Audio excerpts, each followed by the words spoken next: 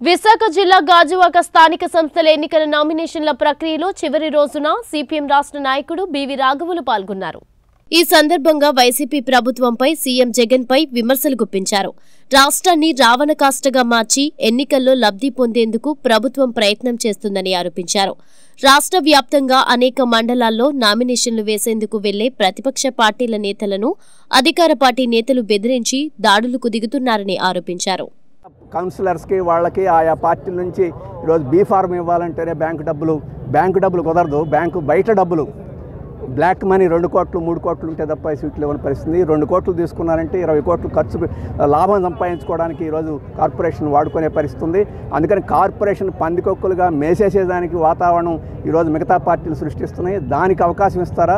కార్పొరేషన్లో ప్రతి పైసా ప్రజల కోసం ఉపయోగపడేట్టుగా ఖర్చు చేసే అభ్యర్థులను గెలిపిస్తారా ఈరోజు ప్రజలు నిర్ణయించుకోవాలని చెప్పేసి.